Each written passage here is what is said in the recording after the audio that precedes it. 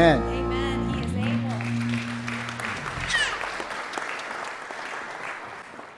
Thank you, band. Well, we're finishing up our series of the Thou Shalt Nots. We did do not judge, do not fear, do not doubt, do not sin. And today, do not worry.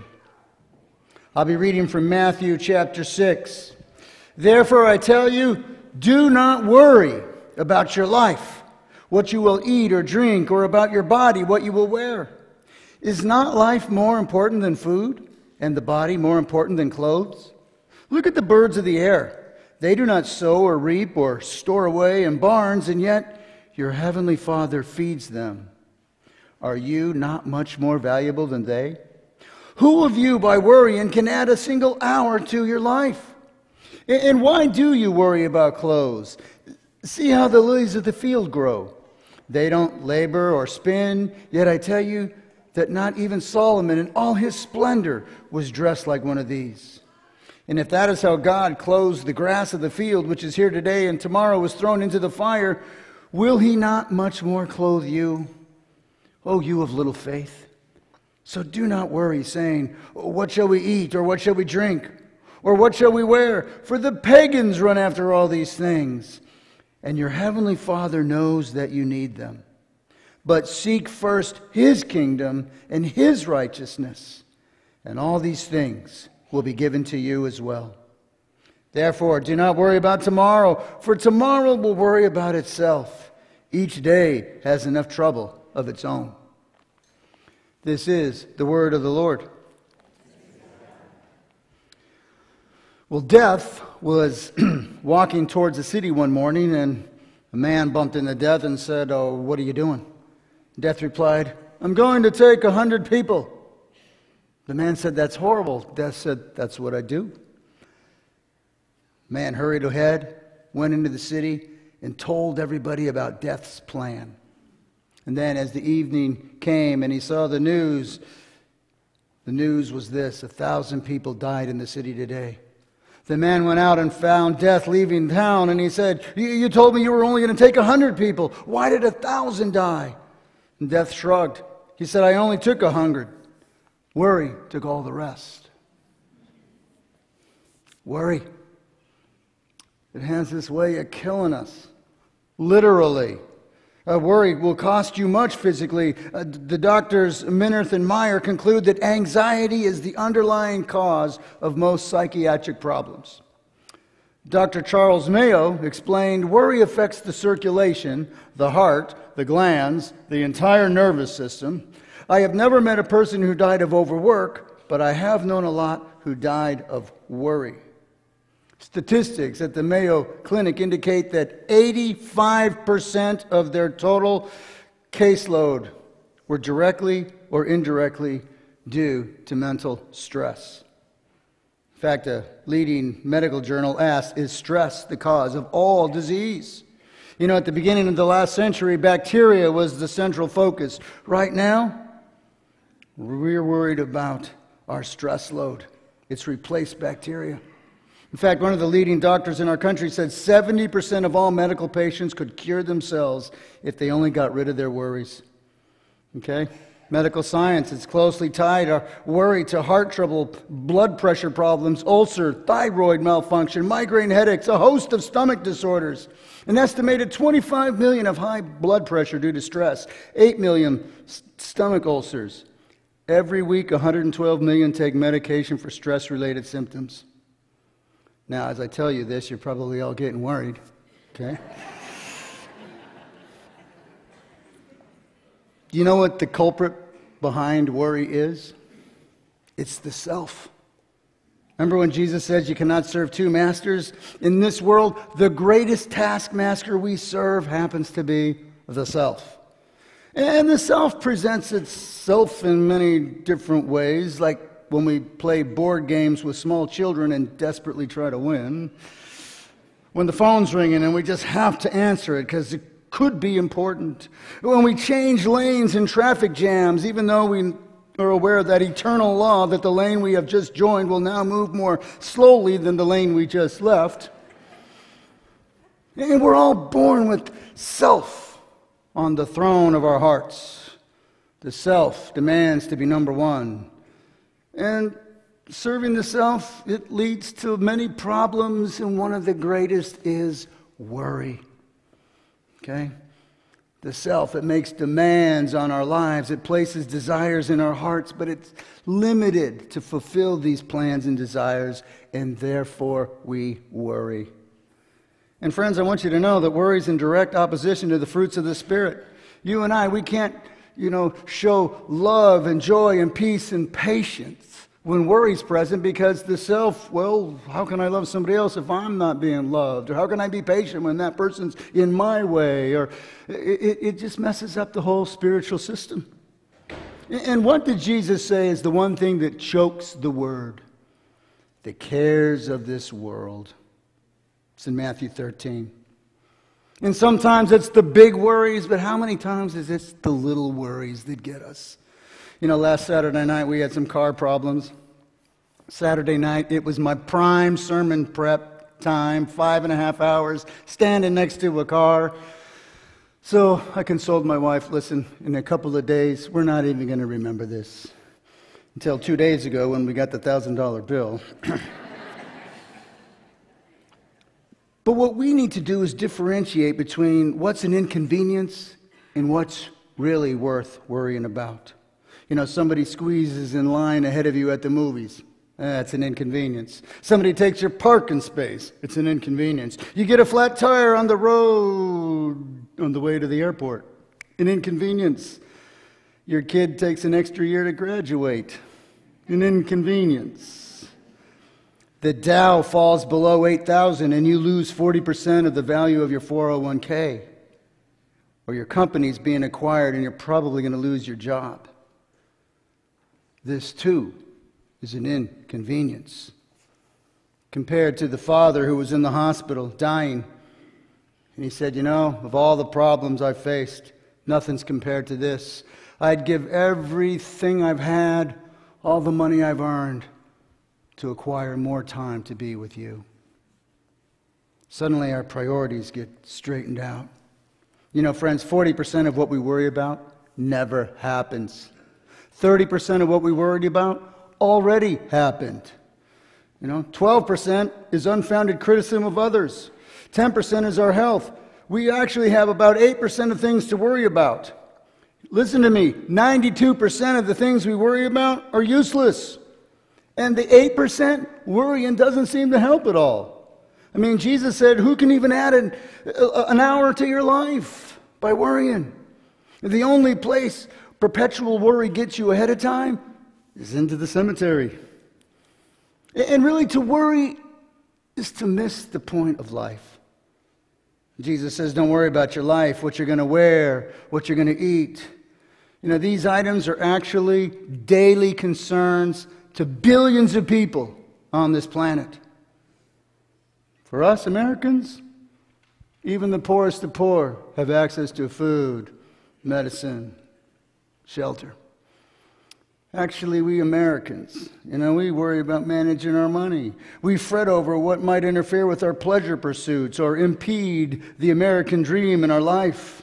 The Times columnist Penny Parrick writes, I was at the store wandering around the sales racks, thinking about what I wanted. What I want is true love, long eyelashes, smaller feet. You can't buy those at Harrods. Well, actually, I saw an ad for plastic surgeons who will perform surgery on your toes to make them more attractive. Okay?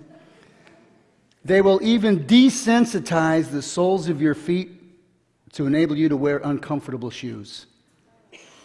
Think about that. And everybody's got worries. The rich worry about losing what they have. The poor worry because we don't have enough. The old worry because they're facing death. The young worry because they're facing life. Blessed is the man who is too busy to worry in the daytime and too sleepy to worry at night. And here's the problem. A problem not worth praying about is not worth worrying about. Or Today is the tomorrow you worried about yesterday. Think about that, okay? And here's what makes worry so problematic. This casual activity that we all engage in is actually a sin. In Oswald Chambers' devotional, Our Utmost for His Highest, he writes, "Worry always results in sin. We think a little worry is simply an indication of how wise we are. Actually, it's an indicator of how wicked we are. Fretting rises from our determination to have our own way. And worry is the idea that our circumstances are too much for God to handle." Friends, worry is the opposite of faith. And Jesus comes along and he says, "Do not worry." And I've always kind of saw that statement as, good advice on how to live life. Well, actually, he says it 3 times, which puts it in the category of sin. Okay? Now I've just added one more sin for you to worry about, okay? Jesus says, "Do not worry." I want you to understand, you can choose to worry or you can choose not to worry. Our outside circumstances don't cause someone to worry. Worry comes from within. It's a choice. This one particular man had acquired information that killers become killers for 2 reasons. 1, difficulty at birth, being delivered, and 2, they were rejected by their mother. It said, if forceps were used on you when you were born, you have a higher likelihood to kill people one day. Well, the guy comes into the pastor and says, "Pastor, when I was born, the doctors used forceps. Now I'm worried that I'm a murderer." Well, come on. Predispositions, it's a choice. Are you going to follow the Lord and allow Him to lead your life? Or are you going to worry about things and then turn it into a self-fulfilling prophecy? Friends, worry reveals a lack of trust in God. It's a sin to not trust God's promises to you. Worry means we don't believe that God can look after the practical details of our lives. This world has trained us to place our faith in material things. Christians should put their faith in the Heavenly Father. You have a choice. I can live in the natural realm or I can live in the supernatural realm. I don't know if you've heard of the place called Perfect, where there are no automobile accidents, no disabling diseases, no overdue bills, rebellious teenagers, jobs you hate, jobs you lose, cars that break down, houses that need painting, long-winded preachers. Your dinner is cooked just right, on time, every time. The place called Perfect.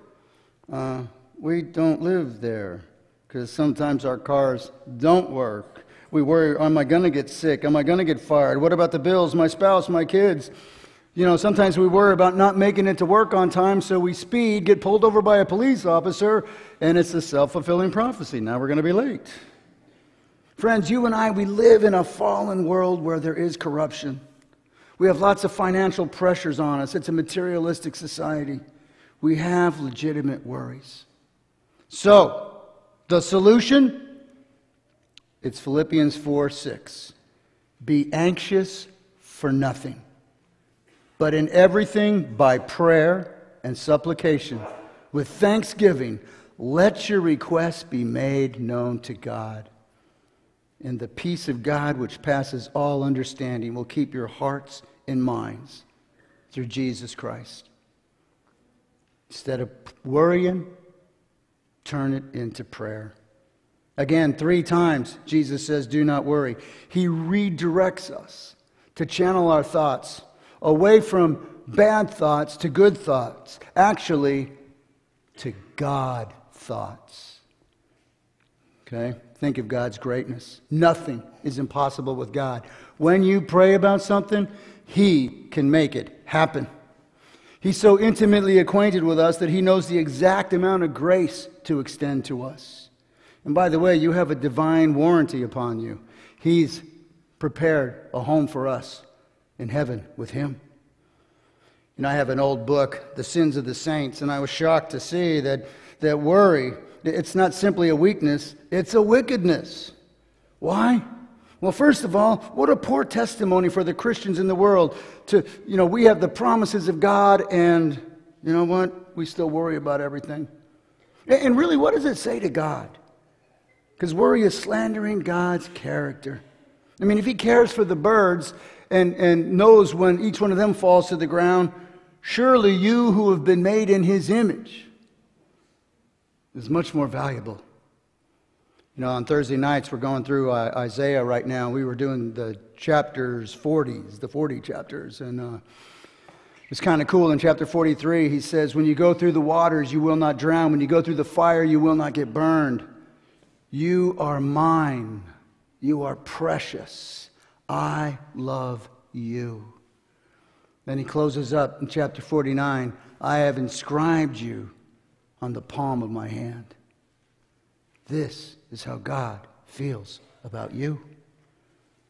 You know, there was a man working on a barge in the Mississippi River, and he was carrying something and fell overboard, and he cried out, help, as he went under. And then he came up and cried out, help again. Then he went back under, and he came up a third time and said, if someone doesn't help me, I'm going to have to drop these anvils.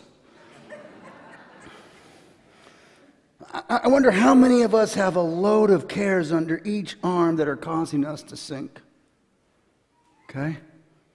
It's not the way God wanted you to go through life. No wonder we're going under. Friends, you and I have to get a hold of this bad habit of worry because life is too precious. You know, many people approach life as if it was a dress rehearsal for the real thing. But in fact, by tonight, you will have given the only performance of today that you will ever give. Okay? It's time for you and I to grab a hold of every day and live it with joy and confidence and purpose because God is with you and God is for you. This is the day that the Lord has made. But let's be honest, sometimes it's hard to mustard seed up a little bit of faith.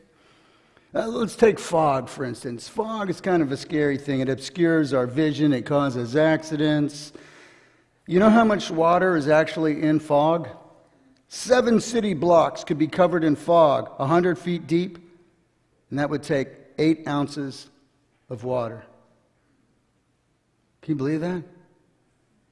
And actually worry, it's a thick fog that settles in and it shuts us down, but there's really nothing to it.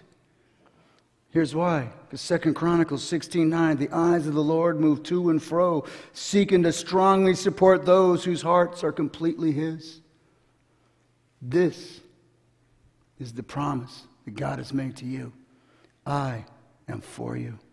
Focus on the Father. He's not asking to have a prominent place in your life. He wants a preeminent place. He wants to be the center and the focus so that He can dictate your happiness and your purpose. And this is the deal He makes. You take care of my business, and I'll take care of your business. You know, psychologists tell us there are 3 major wants in life. The first is comfort. You know, food when we're hungry, drink when we're thirsty, shelter from the storm. The second is we want to be accepted by our peers. How many of us worry about what other people are going to think? We worry about, am I perfect enough? There was an evening service and the preacher said, Jesus is the only sinless one that ever lived. Does anybody else here know of a perfect person? And the man in the back raised his hand. He said, I hear a lot about my wife's sister's husband. Yeah. Friends, you don't have to worry about being perfect. Jesus did that for you. And the only perfection that God acknowledges is when we allow His Spirit to move through us.